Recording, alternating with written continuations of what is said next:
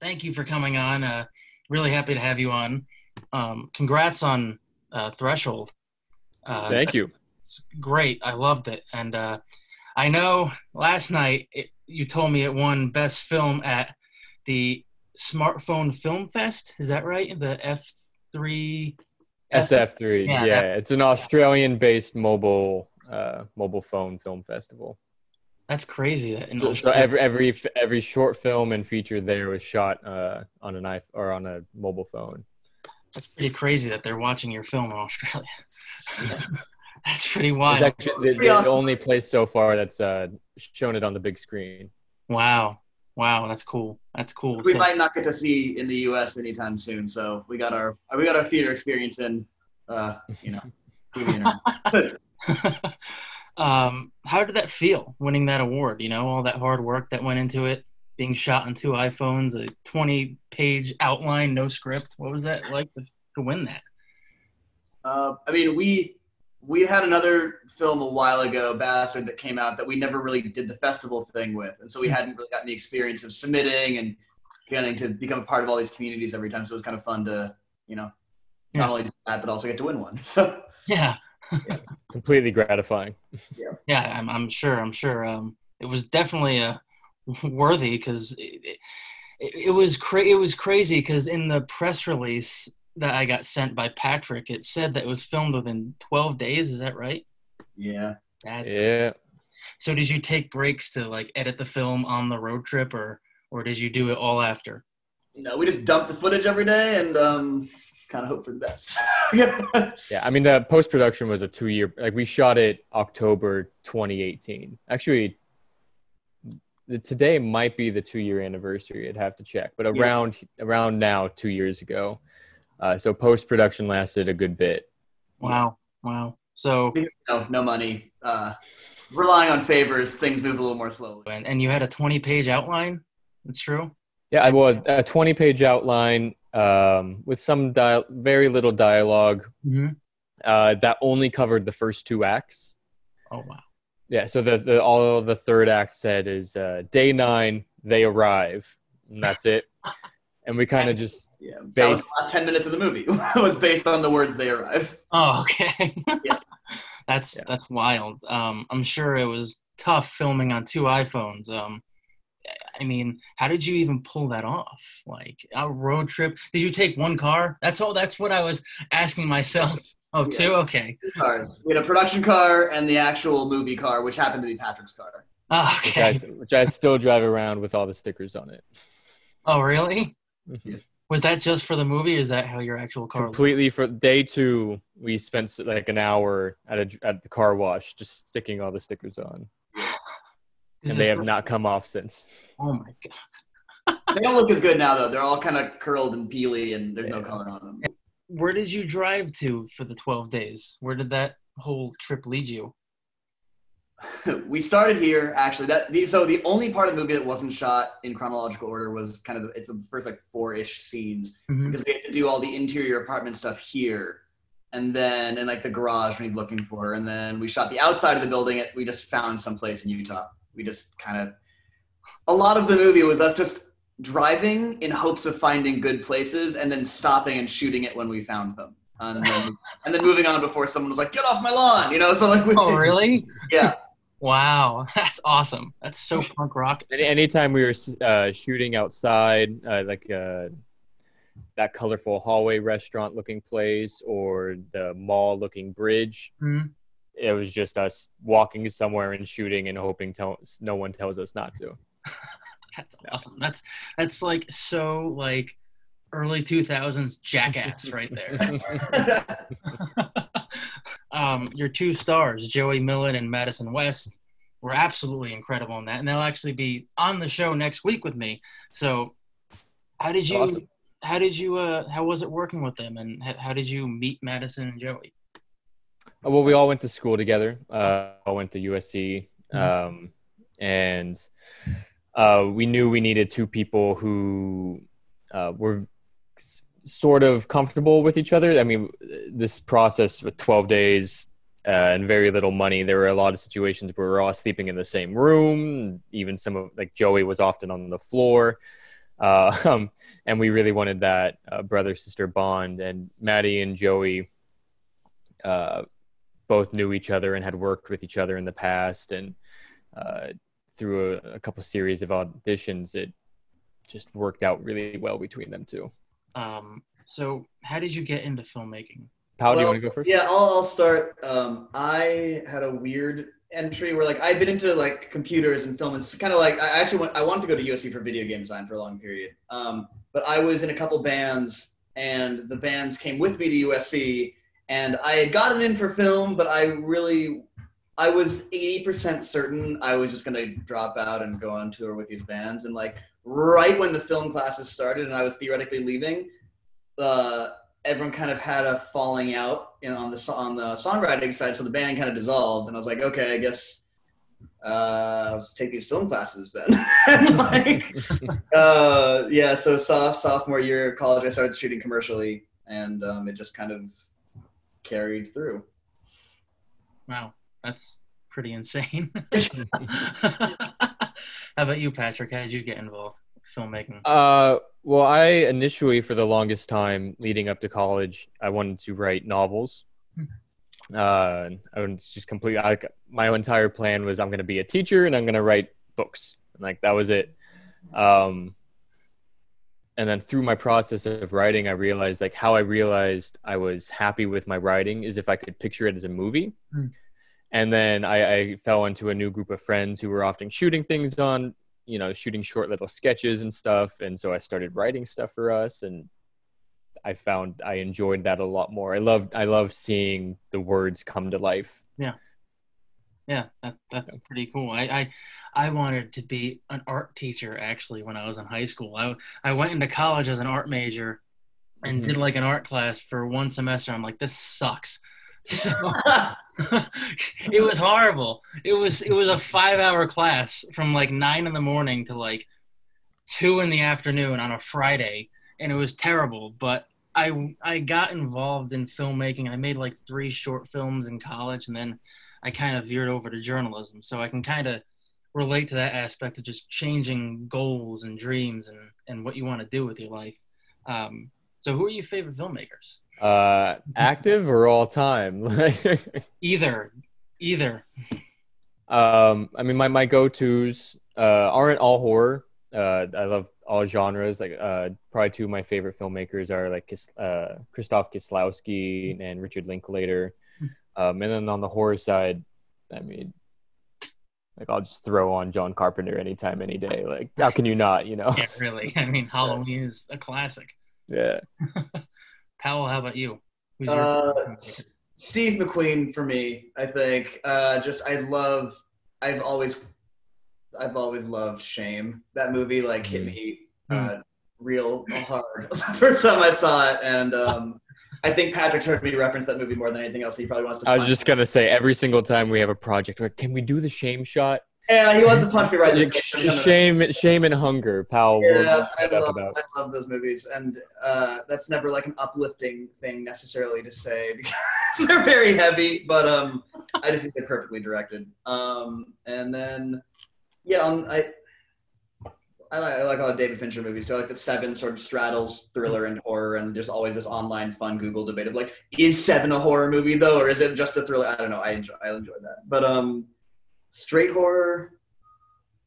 That's a good question. Yeah. I mean, we really like just blending genre a lot, which was to some effect not as successful in our first movie in some ways because people were a little more confused as to what to call it the first time around, and we insisted it was a retro slasher, but it was also largely just a drama again, and that's what Threshold. I think our first movie was it was definitely like a straight horror movie with like really heavy drama put in between, and this one is a really heavy drama with some horror put in between. And we've definitely seen some whiplash of people who have seen both expecting something different. But I will say this blend seemed to work out better for us than the other way around. People were far more confused regarding Bastard because the tone seemed to shift too much for their liking, and this one's a little more consistent. Now the tough question. What are your favorite horror movies? I knew that question was gonna come up. I've been thinking about it for like a fucking week. I don't know. I mean, my favorite is American Psycho. I think it's I mean, beyond having some of the most tense shots I've ever seen, it's also like one of the funniest movies I've ever seen. Yeah. And something I can just throw on anytime. American Psycho or any of the Alien movies. I grew up on horror. My mom, her favorite movie is Jaws, so she was showing me that very early. Jaws, like from like second to fourth grade, I was fed the sequels to and the originals of like Jaws, Poltergeist, Amityville Horror, like all Omen, like all of those. Those are the movies that made me love horror and franchises. All the things kids shouldn't watch. The one I do circle back to the most is still the original Texas Chainsaw. I like the blend of realism and also some outlandishness, but I don't know. That one always sticks with me. And then say what you will. I love the remake of Evil Dead. I think it's super fun. It's a perfect movie. Maybe not the coolest answer, but like there is some ridiculous shit in that movie that I still thoroughly enjoy. I'm not going to say it's my favorite by any means, but it's definitely been one of my favorite movies we've watched multiple times with people. Yeah. Like that movie gets reactions out of people. It's so fun. Whether or not it's a good movie, up for debate, but it's really fun to watch. No, it's good. It's great. Now, did you like Rob Zombie's remake of Halloween? I plead the fifth. I say nothing. I like half of it. That's a good answer. I like the half when Rob Zombie wasn't remaking Halloween.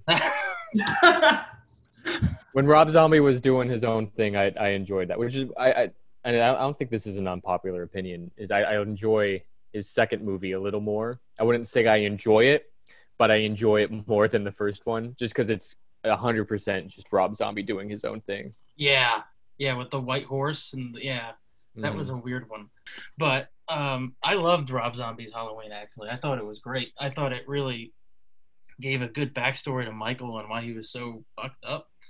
But if I had to choose my favorite remake, it'd probably be the Wolfman remake from 2010. Oh shit! With Anthony Hopkins. I mean, the effects were awesome. Yeah, perfect movie. So Patrick and I had a nice discussion over Instagram about Godzilla. Are you a Godzilla fan, Powell? I can't claim to be well-read or well-watched on Godzilla, unfortunately. Okay, so this is our territory. So you were telling me, Patrick, some of your favorite Godzilla movies. What are they? Tell everyone listening what they are. I mean, the three perfect ones are all like the new fresh starts, like the original Godzilla, Shin Godzilla, which is just the most terrifying of any of them. And I do love the 2014 Godzilla. And then going off of those, like my favorite to watch would be like Biollante, Hedorah, and then anything with Mothra. Yeah, Mothra's cool. I hop around singing the Mothra song. I love it. I loved Shin Godzilla. I saw that when it came out, and that I think that Godzilla design was one of the coolest ever. Oh yeah, all of the designs. Have you seen the full size Shin Godzilla that they built in Japan? As like part of a theme park where you can like zip line into its mouth. That's awesome. Japan rules. Why don't we have that here? It's true. I mean, we need some Godzilla stuff here. Did you like King of the Monsters from last year? I did. Because I hear. I mean, it's a Godzilla movie. Like everyone's complaining about like the humans and stuff. So I was like, I don't give a shit. Like, it's like it's gorgeous and the monsters are awesome and they fight. Like the only time I've seen that movie was on like a bar TV. I was 10 and I watched that in a bar. It was a huge TV, but like it was.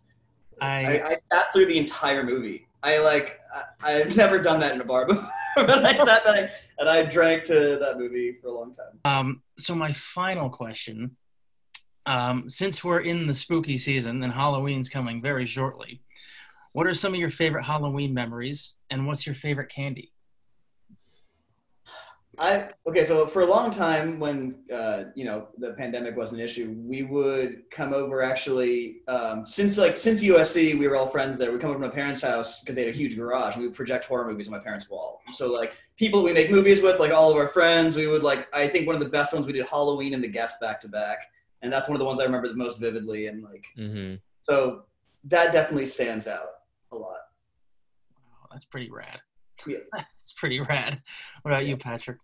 Yeah, same. I think I mean, just sharing movies with friends has been a lot of our recent Halloweens. Like last year, we planned out an entire Halloween, and we'll be doing it again this year virtually. A whole Halloween marathon. Like we brought a screen into like one of our friends' larger living room and planned out movies and then music videos and trailers all in between. And then the year before that, I really enjoyed. We had the really weird double feature with our friends. It was Constantine and then Cabin Fever 2. What? I So random. Yeah, it was So random. Constantine. You mean the one with Reeves? Yeah. Wow, Yeah. okay. That wasn't a bad movie, actually. No, it's great. What's the best thing you've ever dressed up as for Halloween? Your best costume?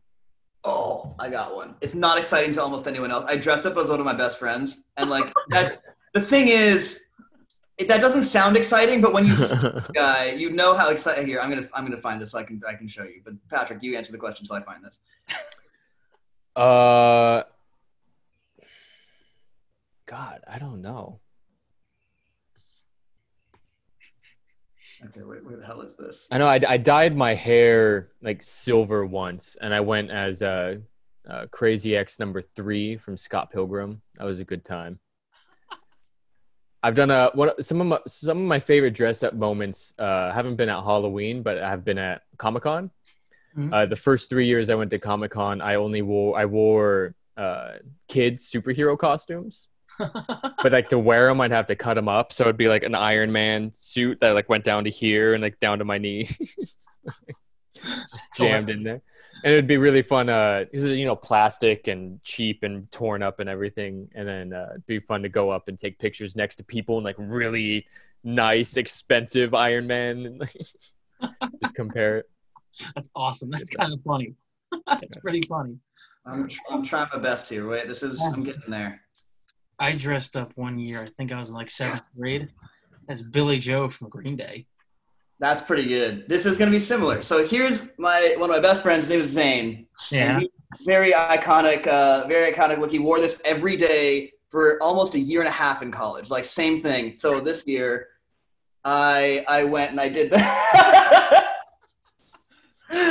Awesome. Yeah. And Awesome. I'm never going to top that. So.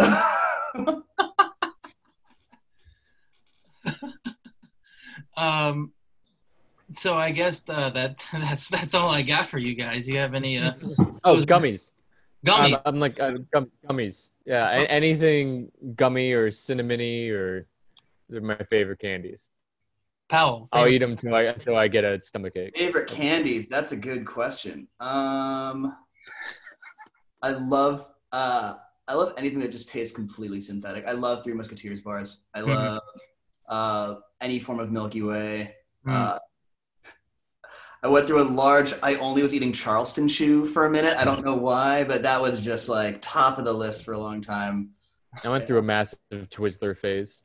Yeah, I got on the bandwagon of like Twizzler versus Red Vines kind of thing. Oh wait, I forgot. I realized I should have saved something. The other good Halloween one, when it first came out, my friend got a yellow jacket and I got a red onesie, and we went as I was the balloon from it, and he went as George. That's awesome. Yeah, okay, that's the other answer to that question. All right, that's great. Have you ever balloon? Yeah, so it was kind of weird because like he had like a red string to like be the balloon string, and like we were going around to a lot of parties, so he was kind of walking me around on this string all night. So it looked a little bit kinky, but like I don't know, I thought it was funny. Jesus, I was gonna ask you about Charleston shoes, but now I'm thinking about the balloon.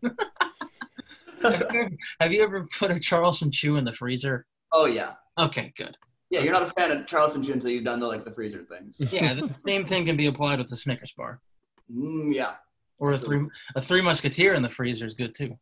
Girl Scout cookies, the Thin Mints, if you put those in the fridge, oh my god. Or a frozen Reese's cup. Just frozen chocolate. Yeah, frozen chocolate. Frozen chocolate. Yeah, there we go. Listing every possible fucking option. That's So, before I let you go, do you guys have any closing remarks about the film? I hope people like it. I mean, it's weird. I mean, don't, you know, I think horror is really in this, you know, before it was like Mumblegorely was very popular, and now we're very much in A24 era of horror.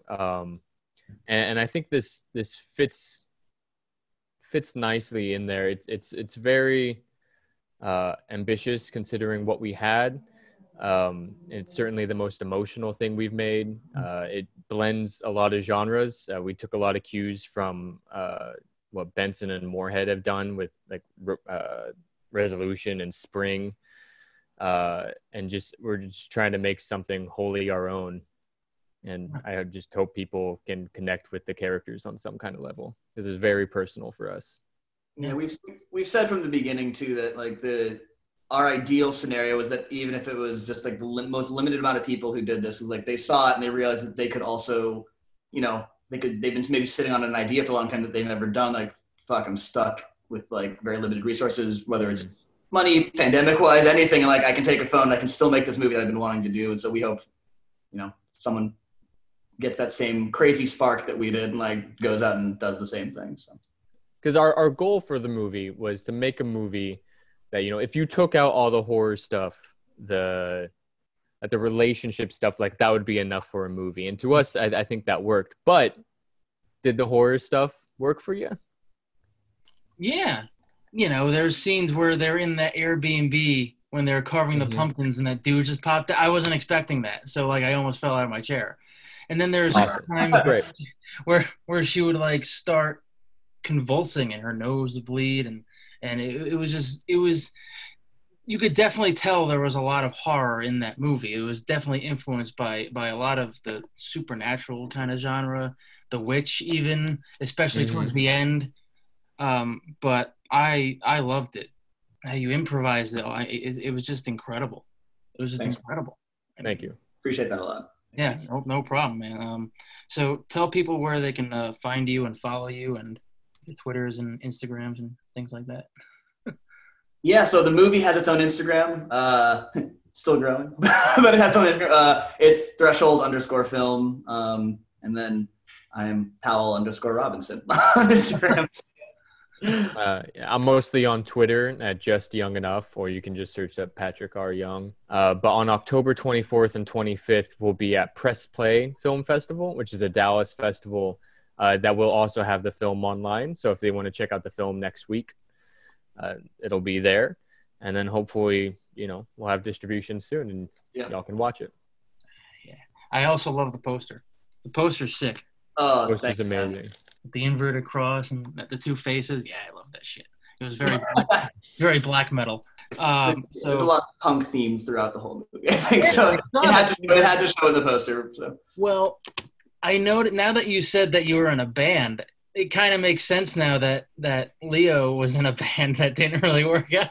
We all had very personal connections to a lot of the things happening in this movie, and I think there's a lot of all five of us right in that film. Giving up on music was definitely in favor of a different passion. But well, luckily I didn't end, you know, as downtrodden as he is by his other option, and I really have enjoyed transition to film. But but yeah, we all that was definitely shared. And like I played on the opening track that he screams to is like me and a friend who's also a really good composer. We did the punk song, and it's me screaming along. And nice. A lot of the music carries through to this one. So yeah. A lot of like Green Day and Sex Pistols influence in there. I dig it. Absolutely. Thank you guys for joining me. It's a pleasure to talk to you after weeks of talking on social media. To finally see you guys. And until then, stay creepy, creeps.